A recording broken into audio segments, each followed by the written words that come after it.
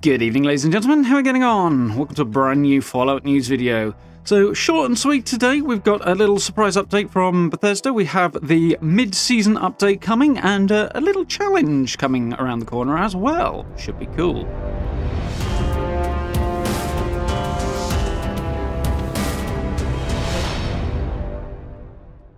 Okay, yeah, so we have a little Inside the Vault post from Bethesda today. Short and sweet, as I say. But we've got the mid-season update and a little challenge update coming as well. So let's have a gander at this. Okay, so there we go. There is our blog post. So we have a little thank you regarding the public test server and a reminder that it will be reopening again in coming weeks for more feedback. That's probably going to include new features, I would assume. They haven't said anything about it, but what we've seen so far feels a tiny bit on the light side, really. It's not that unusual for Bethesda to do sort of multiple test batches for a new update, so new features being added would be consistent with that. But yeah, of course the other thing is Starfield is early September, first week of September, so that kind of lines up with the next updates as well, and is likely going to stamp very hard upon the next update. So if it's a bit light, that's probably why. But you know, these two things will probably interact, so we'll see what happens. But I do suspect we'll be seeing some new stuff there. But that's in coming weeks. They've not got specific yet, so obviously they've not decided they're ready to go yet on that one. So, upcoming update. This is the interesting news. On Tuesday, July the 18th, so that's this coming Tuesday, at 10 AM Eastern, which will be the usual 3 PM UK time, 76 will be offline on all platforms to apply an update. This update will be smaller than our content patches and focuses on gameplay improvements and bug fixes. Patch notes available on the day. So yeah, as per usual, mid-season update. It's going to have some bug fixes, sort of carrying over from the last update, and a couple of quality of life things as well. Probably some of the smaller bits and pieces they tested in the last PTS run, I would guess, especially as they've mentioned the PTS path as well. But so some of that's going to come out. I'm guessing not the big bits, but at least some of the small bits. And a few bug fixes, which are always nice, and hopefully a bit of a server back-end cleanup as well, because, you know, if you take the servers down anyway, why wouldn't you? So that is likely to be the case on Tuesday. Obviously, more details will be shared in the patch notes on the day, and I will be all over that, so keep an eye out here for that one, notification bell and all that, and then you know when I upload my responses to the patch notes.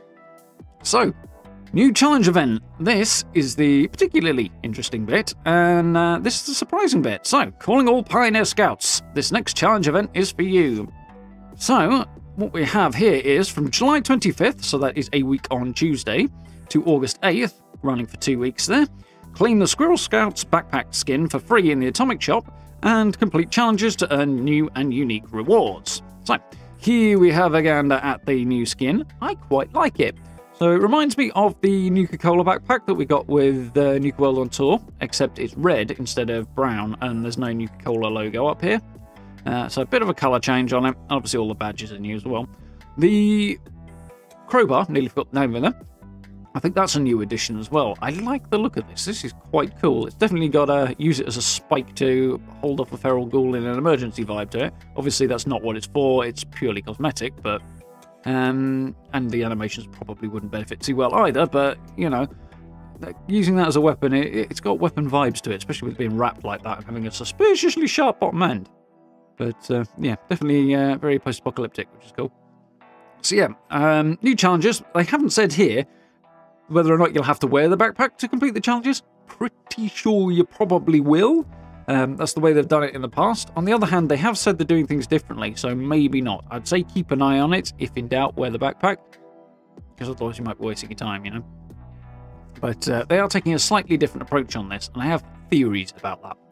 So we're doing it a little differently than you used to this time around. Now you'll have 10 unique challenges to complete at any time during the event duration. So you've got a 2-week window there, and 10 challenges to complete during those 2 weeks.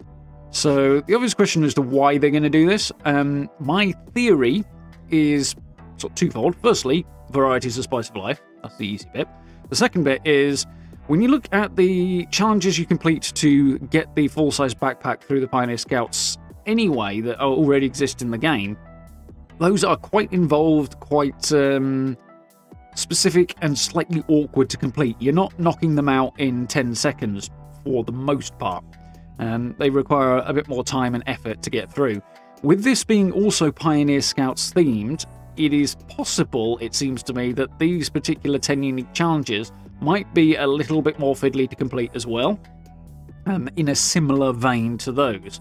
It will be consistent with the Pioneer Scouts vibe, and the fact you've got 10 of them that you can do at any rate over 2 weeks, it feels to me like you won't, most people anyway, won't be completing them in one play session. They will probably be doing it over the course of the 2 weeks, because some of it might just take a little bit longer to get it done. That's my theory. If playtime, sort of availability of free time is a concern for you, consideration, maybe jump in as quick as you can and have a look at what's available and what the challenges are when they actually come up, so that you at least know what you're kind of in for.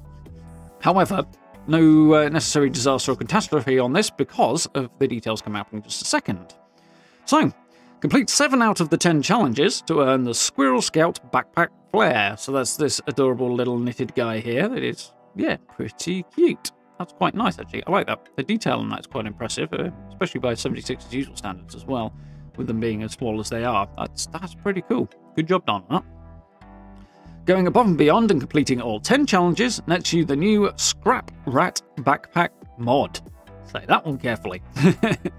So, this particular mod gives you a 90% weight reduction on scrap and components. So, as we already have ones for food and chems, this just aligns with that, but for your scrap. Cool. That's a decent functional reward. Obviously, you keep the backpack skin, you keep the flare, and you get that mod as well if you complete all of the challenges. However, if you don't complete all the challenges, for whatever reason that may be, despair not, because you can buy it for bullion, which is fine. Don't know about you guys, but I, for one, have run out of stuff that I actively need to spend bullion on. There's stuff I can still spend bullion on, but I don't need to. So, yeah, if I were not to complete this, I wouldn't lose any sleep over it. It is worth mentioning that it's sometime during a future update after the challenge ends that it will become available for bullion. So, in all likelihood, that's probably going to be the late August update. The September update, by the way, seems to be coming forward to the latter part of August. So if you're working on your scoreboard at the minute, make sure you're cracking on with that, because otherwise you might run out of time, as it looks, big air quotes and provisionally and all of that, like it's going to be shorter, which would make sense, because then they can start the new thing off a little bit before Starfield drops. But we'll have to see. Obviously, if you don't complete it or don't engage with the challenge at all, you won't get the backpack skin, you won't get the flare, but you will still be able to get the mod. So there we go. That is the cool and interesting thing that is coming from July 25th, so a week on Tuesday, through to August 8th. So we'll have to have a look at that when we get the chance. So, jumping down here, we have one last little bit of information. Well, actually, we have several, but anyway.